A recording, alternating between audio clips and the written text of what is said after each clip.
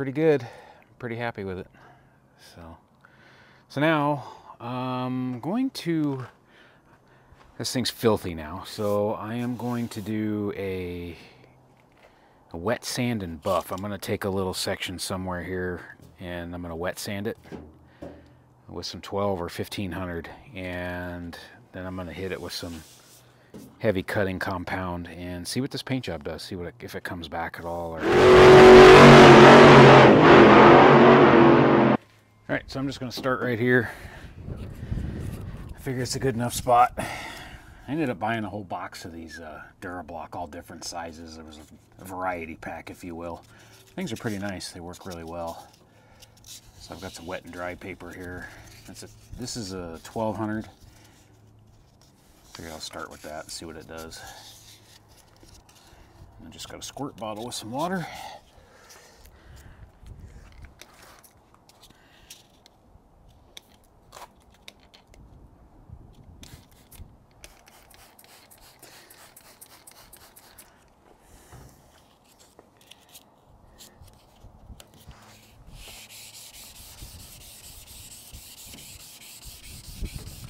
I'm going to be really careful here in the beginning. I have no idea how thin this paint is or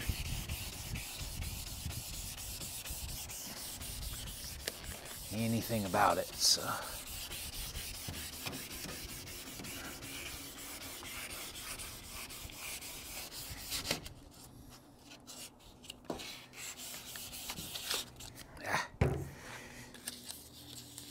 I didn't cut these tails long enough to hold on to it real nicely, so it's a little short.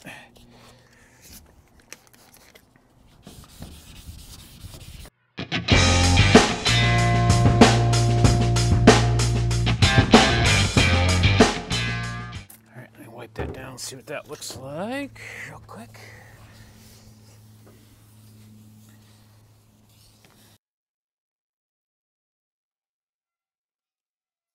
Doesn't look too bad.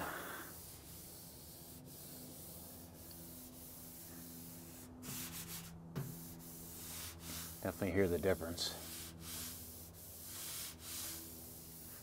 Definitely smoothed it out really nice, so. All right, well, I got that corner wet sanded. That's pretty good. It feels good. Feels nice and flat, so. Pardon the noise, I got the dog groomer here today, so.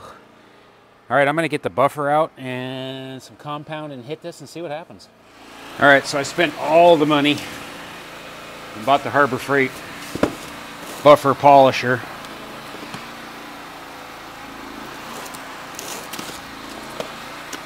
These things got really good reviews, so I guess we'll see how they work. I think it's like anything with Harbor Freight. If you get a good one, you get lucky, it's fine, but. So I guess there's two different ones of these. There's a 7.5 amp, which this one is, and then there's another smaller one, and everybody said the other small one is nothing but problems, so.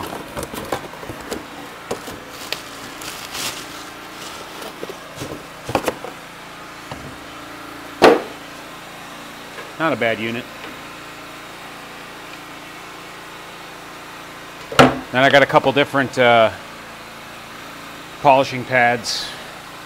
I got a coarse foam and then a fine foam. I'm gonna go with the coarse to start with. I think it's all Velcro, yeah.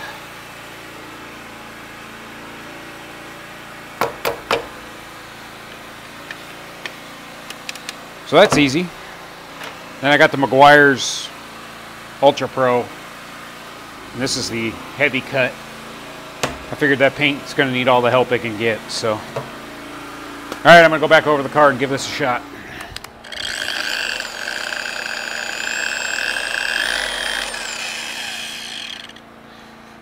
I think I'm just gonna put about halfway to the number 3 to start with. And start with that much. I'm guessing here, so.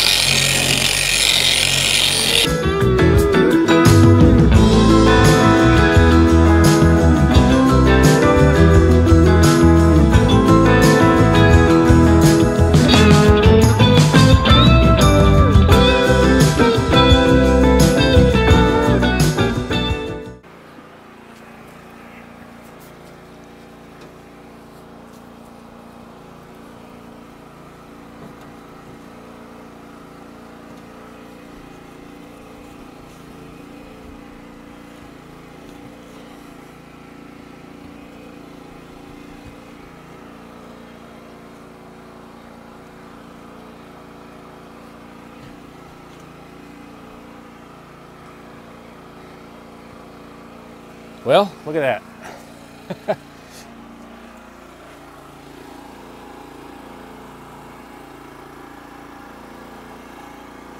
I would say that's a success. This thing will come back. I can't believe it. Definitely see the difference there. Wow.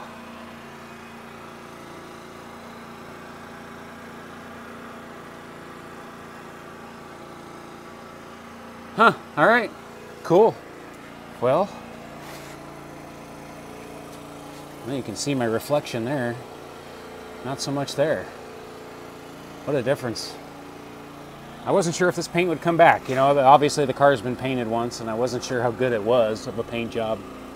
You know, it was just well, definitely a mediocre paint job, but if it'll come back to that, I'll be thrilled, so.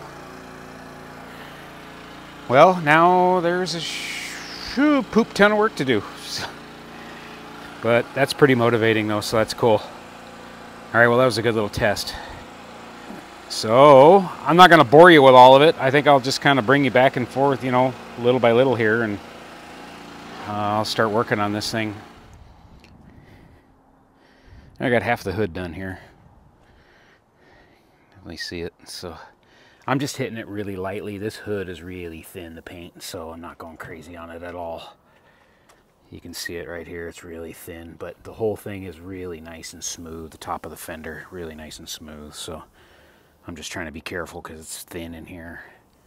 So, but it's going to be good enough for polishing it for sure. I'm just trying to cut through that little bit of layer there to get all the dirt out of it. So, feels good. All right, I'm going to keep doing the rest of the car here.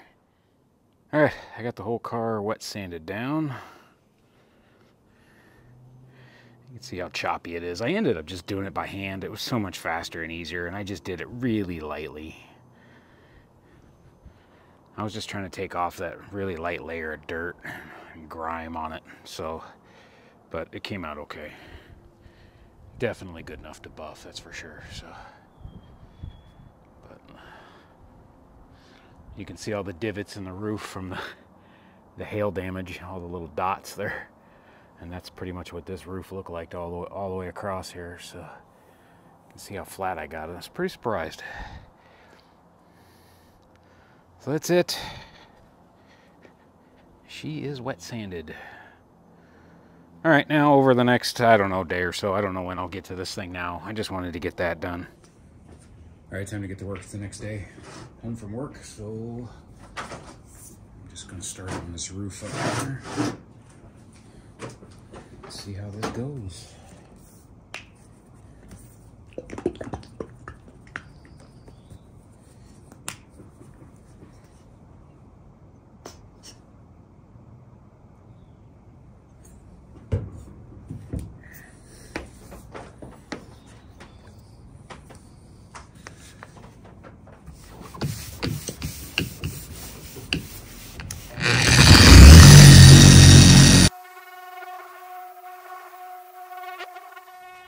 All right, so I got part of it done. I got the deck lid, and then just right here at the edge of the quarter panel, and then this other part of the roof up there.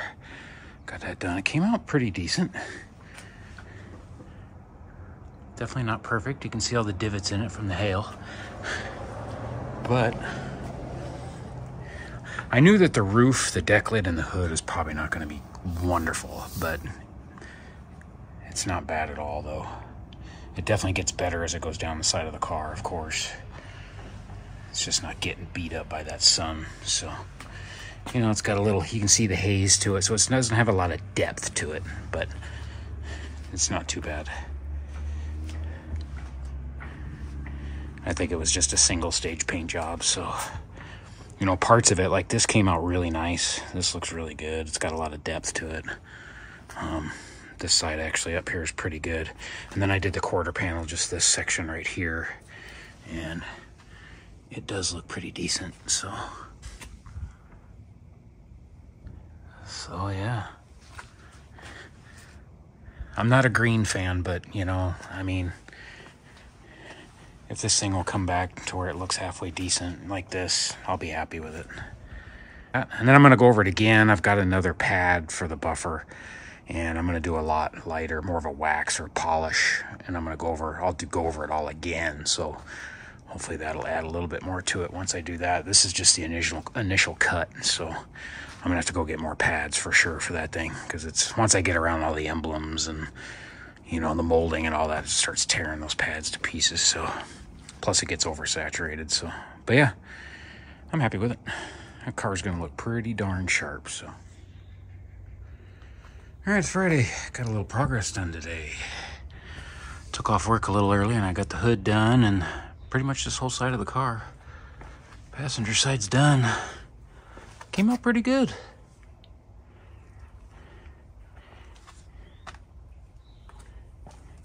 Pretty good for a crusty old Cougar.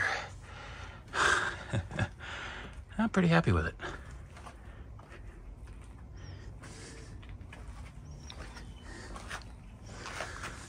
So,